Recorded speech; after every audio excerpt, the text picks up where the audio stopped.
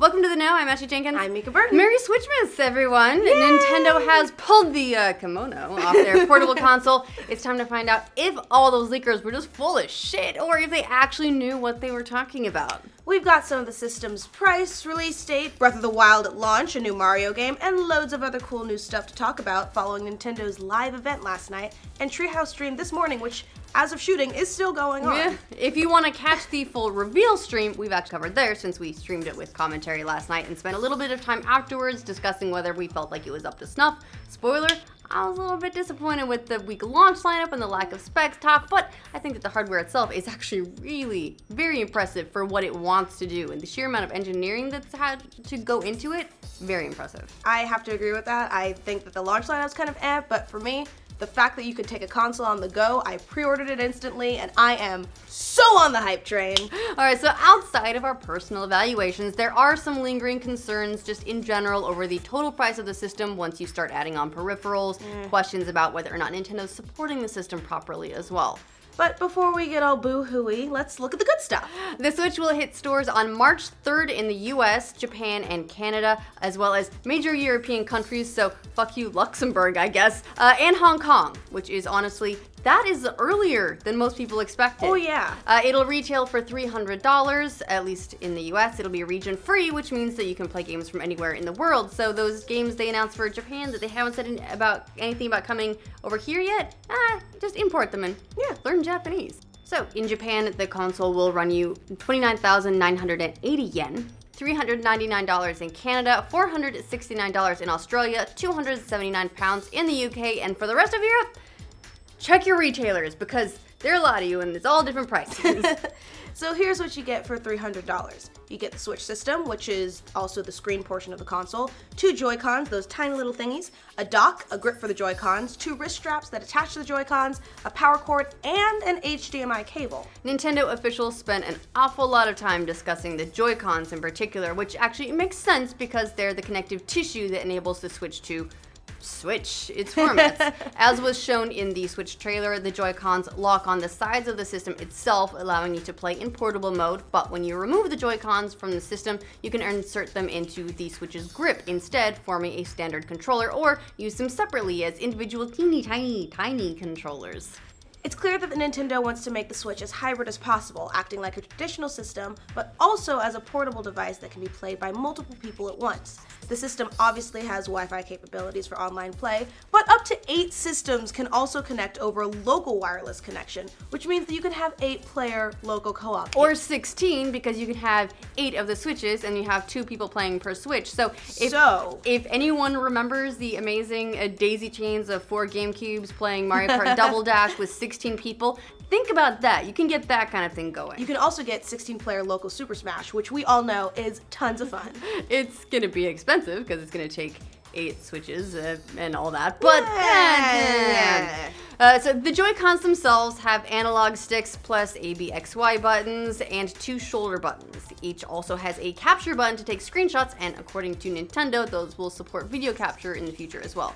The Joy-Cons are also equipped with a gyroscope and accelerometer, both of which have already been utilized in some launch games, but we'll get to that later. They also have something called HD Rumble, which provide a more subtle and varied levels of vibrations, as well as IR motion cameras that can detect distance, shape, and motions of nearby objects, so you can play rock, paper, scissors, or eat a cheeseburger, or feel like there's ice in your hand. Or point it at your dick. That's what everyone is gonna do, come on. So true. The Switch's screen is a 6.2-inch capacitive multi-touch screen that has a resolution of 1280 by 720. Its dock provides power while also charging and outputting video and audio from the system to a TV. Now, as for its output video resolution, it's 1080p when docked, 720p when it's in handheld or tabletop mode. It's also worth noting that the screen isn't tied to any specific dock. If you have multiple TVs in the house, you can get a second dock and move the Switch between them, or switch the Switch between them. This is we're gonna be done with this so fast. The battery life of the Switch, which has been a big question since it's meant to be capable of on-the-go play, is anywhere from 2.5 to 6 hours depending on the game and how intensely it uses the system. Nintendo said that Breath of the Wild, for example, can be played for about 3 hours on a single charge. The Switch has 32 gigabytes of internal storage, which obviously is not very much, Nope. but can also use micro SD cards to expand that if you're doing a lot with digital media instead of the game cartridges, like people do on their 3DSs. Right. But what about the CPU? So how does the Switch stack up to the PS4 and Xbox One? The very important questions that Nintendo didn't exactly reveal details on. They didn't say anything specifically about the CPU. They did say it's a custom Tegra chip powered by NVIDIA, which we've already known up to this point. So there's been hope that it would end up being a newer Pascal chip rather than the rumored older Maxwell chip, but Nintendo's not saying at the moment, which doesn't seem promising. As for online play, that will be free until the fall, after which Nintendo will charge for the service. There's no word yet on how much the online service will cost, but charging for it would be a first for Nintendo. However, as we all know, Sony and Microsoft both charge for their service, and PSN got way better once Sony started charging and using that revenue to improve their network, so maybe this is a sign that Nintendo is going to beef up their online functionality, and honestly, it could use it. So true. Okay, so let's get into the games. Obviously, Zelda Breath of the Wild was the biggest and most emotional announcement, especially the reveal at the end that would be a launch title. The game looked amazing. We got to see some more gameplay footage, and Nintendo is clearly betting that the franchise's popularity will help sell the Switch. Aside from that, though, Nintendo spent only a little bit of time with a handful of other games. Besides Zelda, maybe the biggest reveal was Super Mario Odyssey, which is coming out this holiday season. It's a 3D sandbox-style Mario game reminiscent of Mario 64 and Mario Sunshine, featuring the usual platforming goodness as well as a special cap that will help Mario on his quests. The cap is alive? And it's coming out this holiday season. So it's probably the best hat-based platformer you'll play all year. Nintendo also announced a sequel to its family-friendly competitive shooter, Splatoon. It's called Splatoon 2 instead of the much more obvious Splatoon. I'm so mad! And it'll feature teenage squids engaging in team-based paint battles as Splatoon does. Yes. The sequel will feature new weapons and stages, and it launches sometime this summer. For RPG fans, Nintendo announced that Xenoblade Chronicles 2 will be coming to the Switch. The previous entry, Xenoblade Chronicles, was released on the Wii in 2013. The sequel releases sometime this year. Now, one of the most interesting new IPs that Nintendo announced was ARMS, a motion-controlled fighting game. It looks stupid, but it also looks really cool. But it's called ARMS!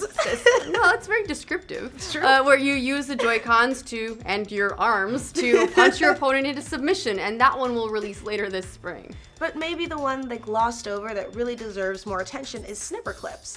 That one's coming in March, and it's a cooperative puzzle game that takes place in a notebook. That sounds weird, but the gameplay that's come out looks pretty awesome. Now, the Switch will also get an updated version of Mario Kart 8 called Mario Kart 8 Deluxe on April 28th. That will include all the DLC tracks from the Wii U version of the game, plus new characters, specifically Splatoon characters and a Splatoon track, and revamped battle mode as well.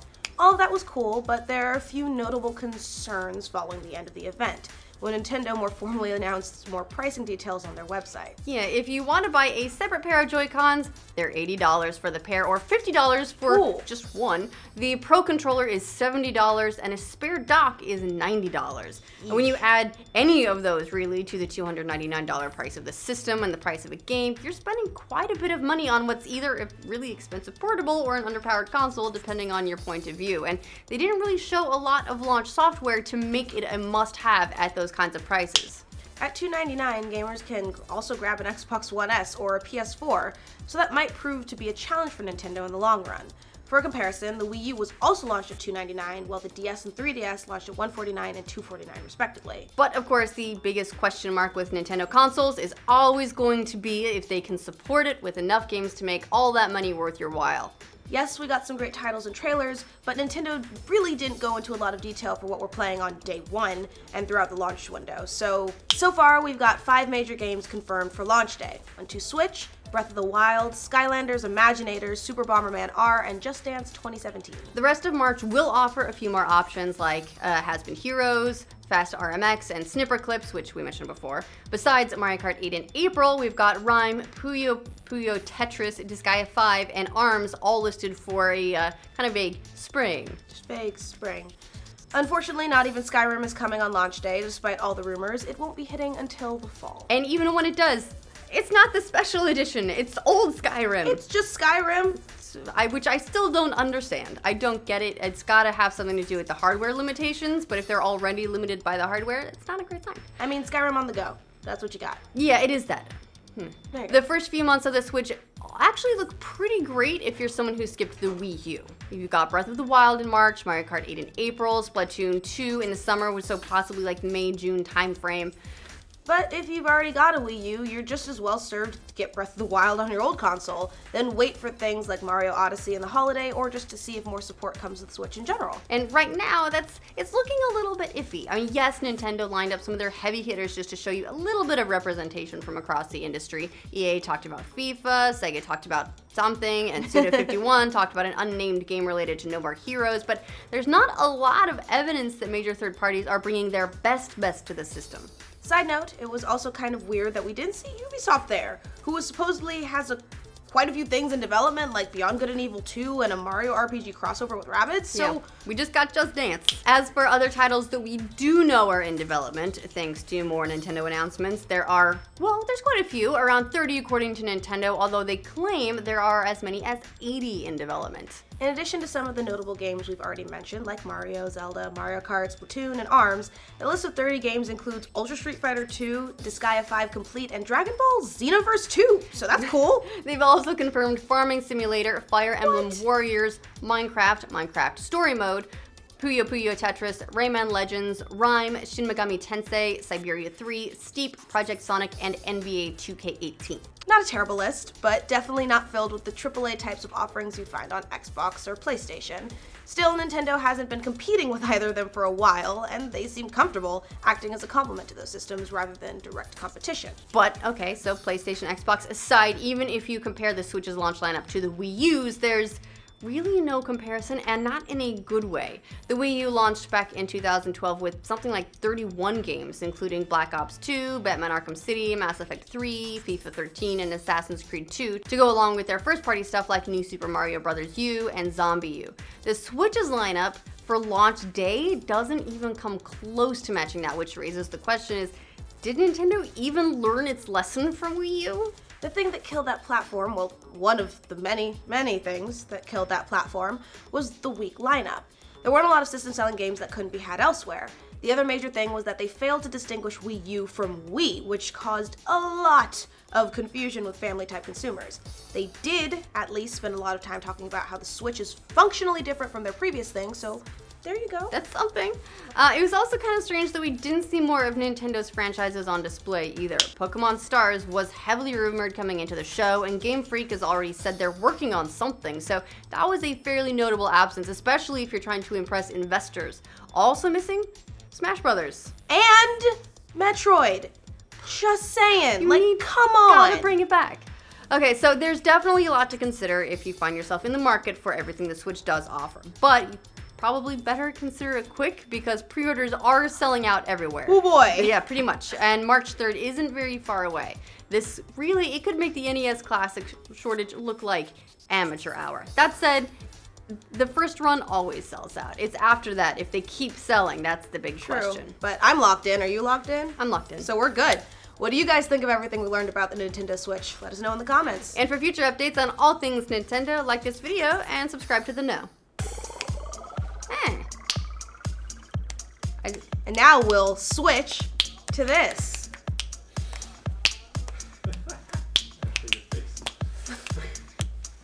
Okay. We're all gonna be switching. We're gonna be switching at work.